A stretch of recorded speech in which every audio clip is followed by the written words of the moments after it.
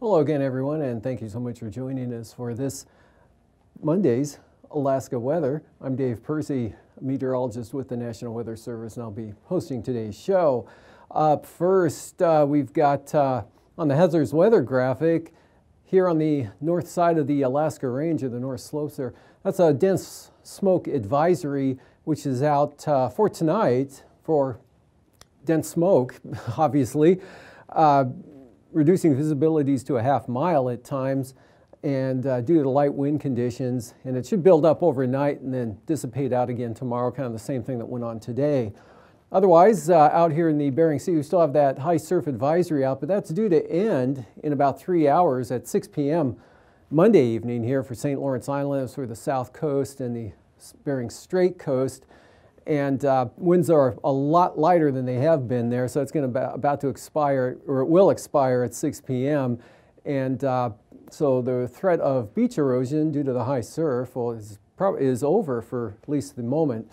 And for the fire danger chart here, we've got high to very high fire danger, no extreme on here.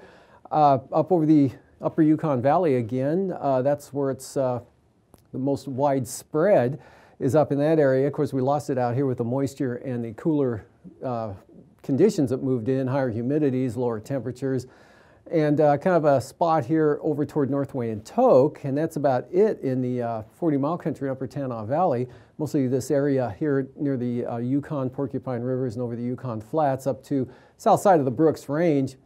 And then also high to very high fire danger continues to Sitna Valley into the Matanuska Valley, on down across into the western Kenai Peninsula areas, and then also in the Copper River Basin there through the valley and then up to the north a little bit. And looking at satellite imagery today, it was partly to mostly sunny here over the eastern interior. There are a lot more clouds back here to the west. Then the areas of smoke in the central interior kind of dissipates out this afternoon a little bit. And then we've got some moisture and convection over here in Canada associated with a easterly moving wave disturbance, and thunderstorms are breaking out there and heading right eastward there. So could see some thunderstorm activity here in the next few hours or this evening, get into maybe the northern Panhandle area. Another system down here, for the most part, is staying down in that area, but may pull some more moisture out of Canada and bring it in later on tonight or on to tomorrow. Otherwise, a mostly sunny day here and warm temperatures over south central Alaska, Copper River Basin, Kodiak Island. Not too bad over the Panhandle temperature-wise as well, and into the lower 80s, not only in the Copper River Basin and the Kenai Peninsula, also in the Upper Tanana Valley, all the way up to the Upper Yukon Valley. So fire danger is probably going to increase and expand up there over the next couple of days as temperatures move into the lower to mid 80s up in that area. Otherwise, we've got a system, couple of them out here. One just south of the Alaska Peninsula, that's, south of the eastern Aleutians and the Alaska Peninsula. It's going to be heading eastward and then take aim at the southeast coast for Wednesday night. And then this one out here has been blocked by high pressure over the interior, and this front pushing eastward here, really washing out now, down, not even any precipitation with it across the Pueblos and down to the eastern or into the central Aleutian areas. This portion really weak, but there is some moisture. Probably just didn't hit the stations there. Probably some areas of light rain and clouds extending up. Gets a little more widespread in this portion, in closer to the low center, where it has a little bit better dynamics. That's actually another one that formed. The earlier one moving up northward across the Russian Far East. Still enough of a gradient, although winds are coming down this afternoon. Winds are a lot lighter here in the western areas in the Bering Sea than they were yesterday, but Cape Lisburne still reporting gusts 60 miles an hour earlier today. That's come down now. Now I think they're only gusting to about 40 miles an hour. That's kind of a standout. Everywhere else a lot lighter. Eastern Arctic coast, light winds, interior light winds.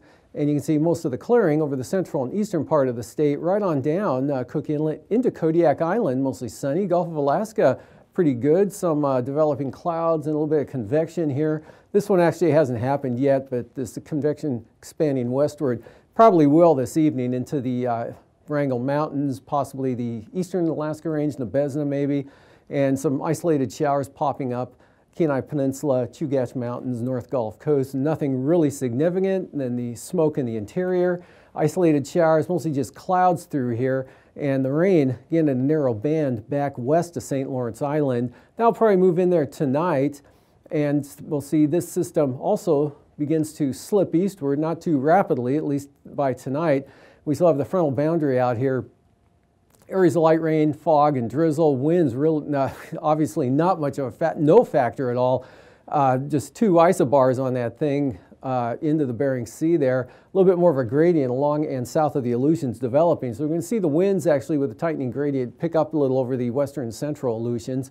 Otherwise, here's that trough moving eastward. Thunderstorms in this area tonight or by tomorrow, and then also a chance on the eastern border of the Panhandle. Otherwise, variable clouds, isolated showers maybe there on the south coast, and possibly showers or fog, drizzle, lower conditions there on the eastern Arctic coast. That's just a possibility. Otherwise, it's going to stay pretty good up there right along the coastline and into the interior. Fair, some clouds here, Cook Inlet along the Alaska Range. And then for tomorrow, so you have a weak system here right off the southeast coast and got a pretty good chance of thunderstorms. It's pretty unstable. So there's, don't be surprised if you hear some thunder, see some lightning here along the, mostly over the coastal areas, and it'll be a little more stable over toward the border there.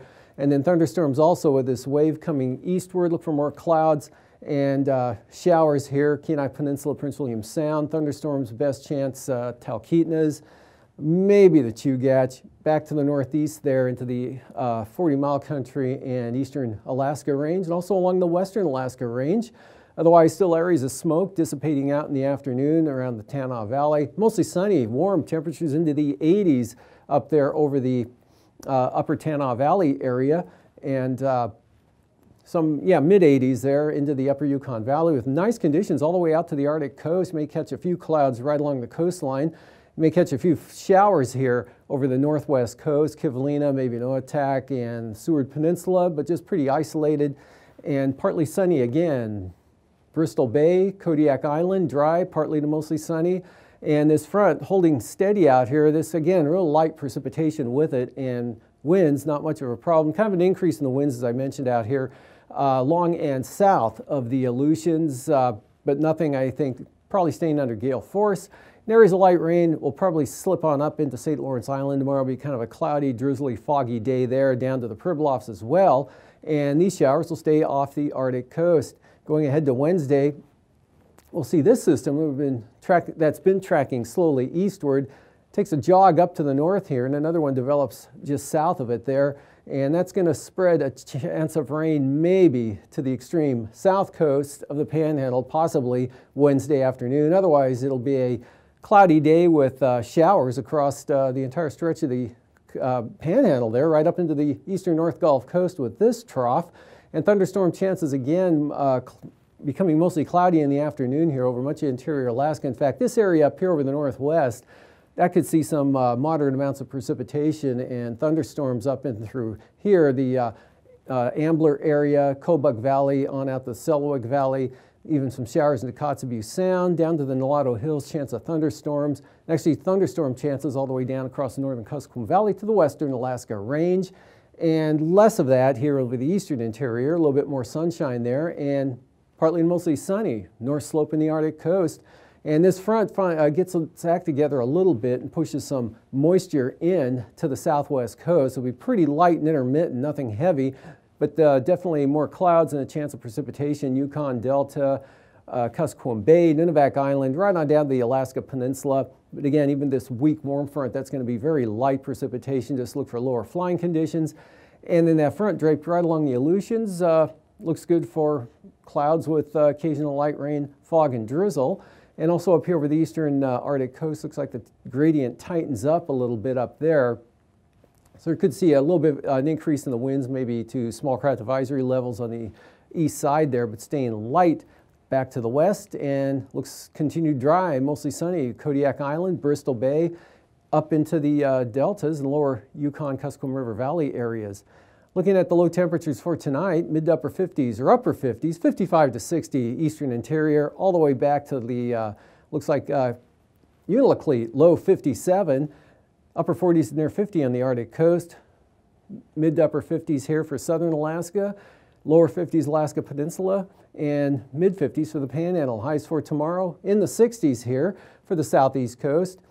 Cooler with the clouds and showers coming in for the Susitna Valley, just upper 60s to lower 70s, mid 70s again for the Tanana Valley, or for the Copper River Basin, Tanana Valley, 80 to 85, 86, some places might even check in with 87 degrees.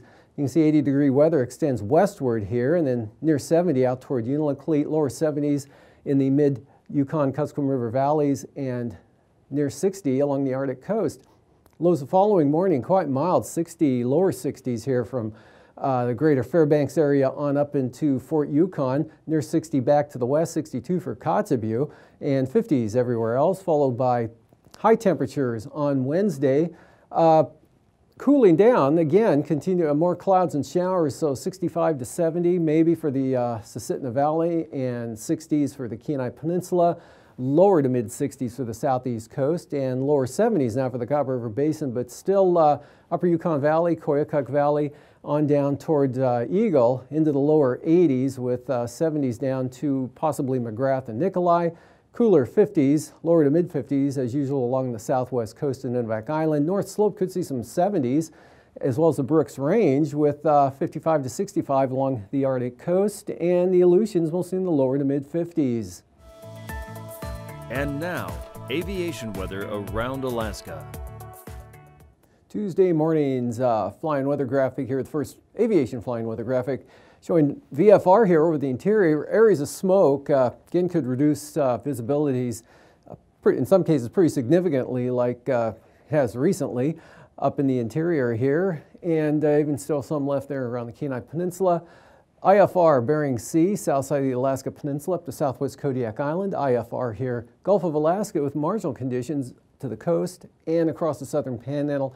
IFR, eastern Beaufort Sea coast. And then for the afternoon, North Slope, western Arctic coast, Kotzebue Sound, all the way down into much of interior Alaska, down to the Alaska Range at least. VFR, south of the mountains though, Copper River Basin marginal, that extending up across the Talkeetnas, and down to the North Gulf Coast, a couple of spots of IFR there. Marginal VFR in the Panhandle, IFR in the Bering Sea with marginal conditions right along the southwest and west coast.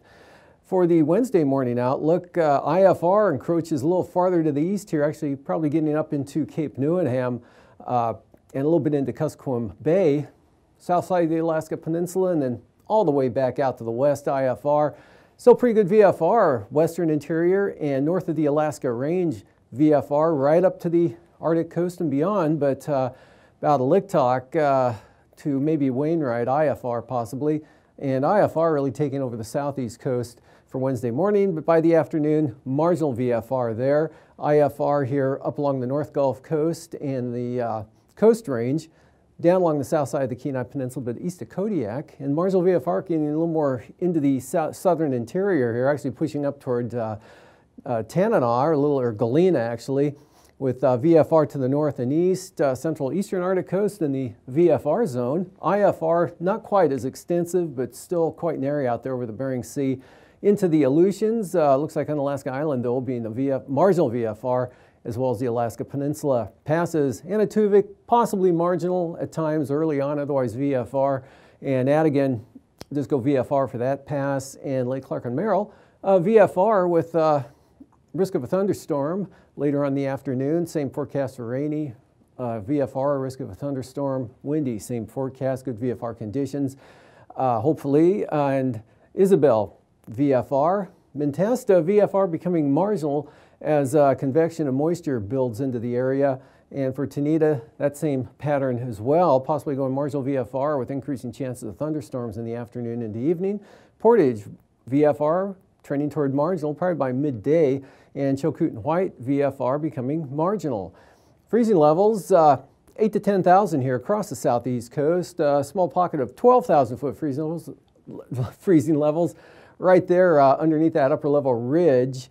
And then 10,000 feet, a little bit cooler air now with that storm out there, 6,000 feet over the northwest Bering, and then all the way back up to 12,000 feet over the eastern Aleutians. And taking a look at icing along that boundary I just spoke of, an area of moisture that's gradually falling apart and weakening, but probably enough there for areas of light to very isolated, considerable moderate rime icing above 10,000 feet here in the Aleutians area, about 7,000 cooler air aloft there. Comparatively for St. Lawrence Island, and then mixed icing here sliding westward. Here's one batch here with a disturbance with the convection as well in Copper River Basin, Kenai Peninsula area, and pushing down Turnagain Arm, and another one there over the northern panhandle. Jet stream easterly flow here with a high up over the eastern interior, low over the, we're just southwest of the, or west-southwest of the Queen Charlotte's. 50 knot easterly jet, that's pulling those disturbances westward here. Otherwise, high pressure protecting the remainder of the state. Southerly still 50 to 70 knots there over the eastern Bering Sea, right through the Bering Strait.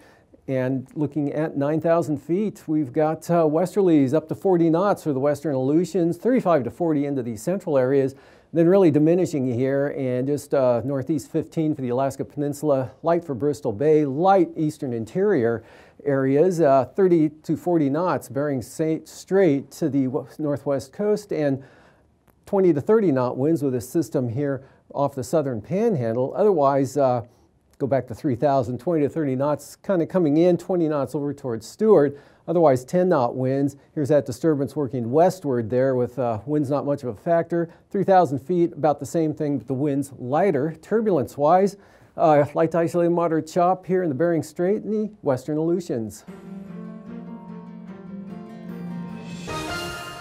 Welcome back to another edition of Alaska Weather Facts. I'm meteorologist Dave Snider, and we have a special guest in the studio today. We welcome Amanda Terborg of the Aviation Weather Center. Thanks for joining us, Amanda. Yeah, thank you for having me. Amanda's flown in all the way from Kansas City, and for those of you that don't know, the Aviation Weather Center serves the lower 48 for aviators, just as the Alaska Aviation Weather Unit here in Anchorage serves all of Alaska. So I kind of wonder, what's the Aviation Weather Center in Kansas City doing to help out Alaska, Amanda? Yeah, you know, we do a lot of collaboration work with our sister station up here. Lately, we've been doing a lot of work, especially in the satellite meteorology. Okay. In particular, we have been looking at ways to better identify icing conditions in clouds, which is a big deal up here because, as I'm coming to find out, even though I'm not from here, you guys have a lot of pilots here. We have a lot of pilots. In fact, when you say you can't get there from here, that's how you get there. Yeah. Very good. Okay, so with icing potential then, what's Kansas City working on? Well, we are working on something that will help us, again, identify the icing in the clouds. You don't want ice on your aircraft. No. Not only does it add a whole bunch of extra weight to your airframe when it attaches to the wings and the nose cone, but it can also mess with your aerodynamics. Right. And in the most serious conditions, that can mess with it enough that you can actually crash. It changes the shape of the wing, and that makes it sometimes impossible to fly, right? It does, yeah. So we want to figure out a way to better forecast for that. Makes sense. Now this particular image is over Alaska. The colors here are a little goofy. It doesn't look like your run-of-the-mill satellite image. Okay. But the red is where you have liquid clouds and the blue is ice. But again, it really doesn't tell you a lot where you have icing conditions in that cloud. Because in those clouds there's little droplets and they're cold and they're actually below freezing, but they're still liquid. And that makes them sticky. Okay. So when an aircraft flies through there, those droplets are sticking to the aircraft and it can happen amazingly fast. Right. And so that's what we're trying to find. And there is a product called the Aircraft Flight Icing Threat that does this. And it's basically looking at the temperature of the cloud, and it's also looking at the size of the droplets to identify a probability and intensity of those icing conditions. Okay. And if you flip to the next image, this is a case from Juneau, Alaska, where this probably wouldn't have been the best day to fly around Juneau. Okay. Now there was an area of moisture that pushed south from the southwest up along the coast that pushed in a stratus layer. And in the stratus layer, there was a lot of those super cooled liquid drops, or a lot of stickiness. Okay. And so the flight icing threat was able to, in the pinks and the reds there, was able to identify where that icing was. Now this is really cool. You know, it's really cool to be able to identify that. There is, you know, of course, caveats to every product. Much as we wish it would happen, sun doesn't shine all the time, unless, I guess, if you live in northern Alaska during the summertime. Right. But we need that sun to be able to bounce off those clouds and to be able to see where those super cool drops are. Okay, so it's a daytime only tool. It is, yeah. Okay. Yeah, right now, of course, you know, we're in the era of advanced satellite technology, and there is a satellite that can actually use moonlight to see clouds. Yes. And so sometime in the future, we hope to be able to do that. Okay. Another thing that is a bit of a challenge is multiple layers of clouds. You know, you can only see so far through a thick cloud. Okay. And if it's thick enough, sometimes you can't see a layer of icing that's below there. Right. But even besides those caveats, this product has a lot of potential to help out Alaskan aviators here. Well, it sounds like a really big deal, and something that forecasters at the Alaska Aviation Weather Unit could use probably on a daily basis, and especially in the middle of a really big storm. Yeah, I would think so. Do you have a really good success story in the lower 48 using this tool? You know, it's a fairly new product, and so we're still evaluating it. But yeah, we've had a lot of cases where we have seen that it does tend to capture those icing conditions. Okay, very good. Well, Amanda, thanks so much for sharing some of the very interesting satellite imagery and the tools that you're using there at the Aviation Weather Center in Kansas City with us here in Alaska.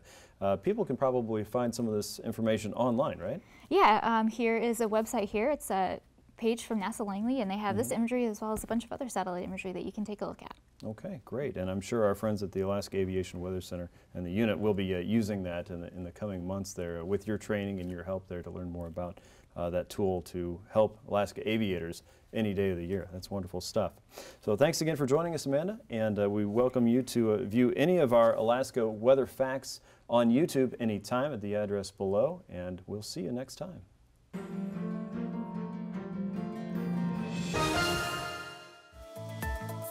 And now, marine weather around Alaska. Welcome back. Today's sea ice analysis, really not no different from what you can see on this scale from yesterday unless you overlaid them, but just kind of a slow drift to the north of those winds and off to the northeast here. And that's going to expect to continue for a few days. This area here, it looks like it's shrinking, but it's grounded there on the north side of the Barrier Islands and not expected to move much. Coastal water forecast, southeast 15, south coast of the Panhandle sees running 4 feet, and east 10 on the north coast, swinging around up there south of Yakutat, west 15, south 15 Lynn Canal, south 15 Stevens Passage, south 15 Clarence Strait sees in all 3 areas there 3 feet. Outlook for Wednesday, southeast 15 for Clarence Strait and northern Lynn Canal, lighter 10-knot winds there for Stevens Passage. South 20 knots here on the south coast, kind of responding to that system approaching, and then southeast 15, 4 to 5 foot seas on the north coast. And for Cook Inlet tomorrow, north of the Forelands, light southerlies at 10 knots, southern Cook Inlet, south 15, 3 foot seas, southeast 15 there for the Kamishak Bay area, same thing, or southwest at 15 for Kamishak Bay, southwest for the Barren Islands, southwest 15, North Gulf Coast. All 3 zones there, 3 foot seas, and stays light. Winds stay light there for the eastern North Gulf Coast, south at 10, and the seas pretty slight for that area, 3 feet. Southwest 10 for Prince William Sound. East at 10 for Prince William Sound on Wednesday. South winds at 10 knots. Light wind conditions continue for the North Gulf Coast here. 10-knot winds, seas at 2 feet, and south at 10 with 2 foot seas for the Barren Islands. Southeast 20 knots for Kamishak Bay, south 20 for southern Cook Inlet, and south 15 here north of the Forelands with 4 foot seas. For the Bering Sea side of the peninsula tomorrow, we've got south winds at 10 knots, 3 foot seas, light southeast winds for Bristol Bay as well. Pacific side, though, a different story from Cape Sarachev to Castle Cape. East winds 20 knots, 7 foot seas, 15-knot winds on up towards Sitkinak out of the east, but turn around to the southwest. Up the east side of Kodiak Island at 15 and southwest 20 for Chillicothe Strait. And then for Wednesday, southwest 20 knots here on the Bering Sea side of the peninsula, otherwise staying light in Bristol Bay, southerlies at 10, southwest 10 here for the area southwest of Sitkinak. Kodiak Island, kind of a variable 10 to 15 knot wind pattern there with a southerly component, southeast 15, Pacific side of the peninsula. For the western Aleutian, small craft advisories tomorrow, west to southwest winds 25 knots from Chimie-Attu all the way over to Amchitka. For Adak and Atka, southwest 15 or west southwest 15 to 20 knots with 5 to 7 foot seas. Fox Islands, Unmak Island, west southwest 15. Unalaska Island, northeast 10 to 20, seas 3 to 7 feet. And those all getting kind of in line there on Wednesday with small craft advisories here approaching the Unmak Island area at 25 knots from the west-southwest, southwest 20 for Unalaska Island, seas 6 feet, and west 25 for Adak and Atka. Small craft advisories there that'll extend back to Amchitka, and then west 20 knots on out to Shemya. Southwest coast, south of Nunivak Island, southeast at 15. Otherwise, southerly winds for the Pribilofs, St. Matthew Island, Yukon Delta coast right up to St. Lawrence Island at 15 knots with 4 to 5 foot seas. We'll bring it up to 20 knots here for St. Lawrence Island out of the south on Wednesday. Also the area south of Nunivak Island, southerlies at 20 knots, southeast 15, Yukon Delta coast, St. Matthew Island, southwest at 10 and southwest 15 for the Pribilofs. Arctic coast, east side, east 20 knots, central coast, southeast 20, west side, east 15. Cape Beaufort to Cape Thompson, southeast 20, and then Cape Thompson to Wales, southeast at 15. And then for Wednesday, 10-knot winds from Wales up to Cape Beaufort from the east-southeast, east 15, the western coast, 20-knot winds on the central coast, and then, as expected, these winds, small craft advisories here for the eastern Beaufort Sea coast, east 25 knots. For tonight, again, fair over the interior, some thunderstorms beginning to build here and work into the Wrangell Mountains and eastern Copper River Basin. And that will grow tomorrow as actual wave comes westward here. So cloudier, cooler, a little cooler, and better chance of convection here anywhere south central Alaska up into the eastern Tanana Valley area. Panhandle as well. Could see some along the coast. And for the next day, a little bit of light rain spreads into the west and cooler over the interior of the state with afternoon thunderstorms. These forecasts are for planning purposes only. Call 1-800-WX-BRIEF for a formal pre-flight briefing. Always file a flight plan before you go flying. The U.S. Coast Guard Auxiliary urges you to leave a float plan with a friend or the harbor master before you go boating.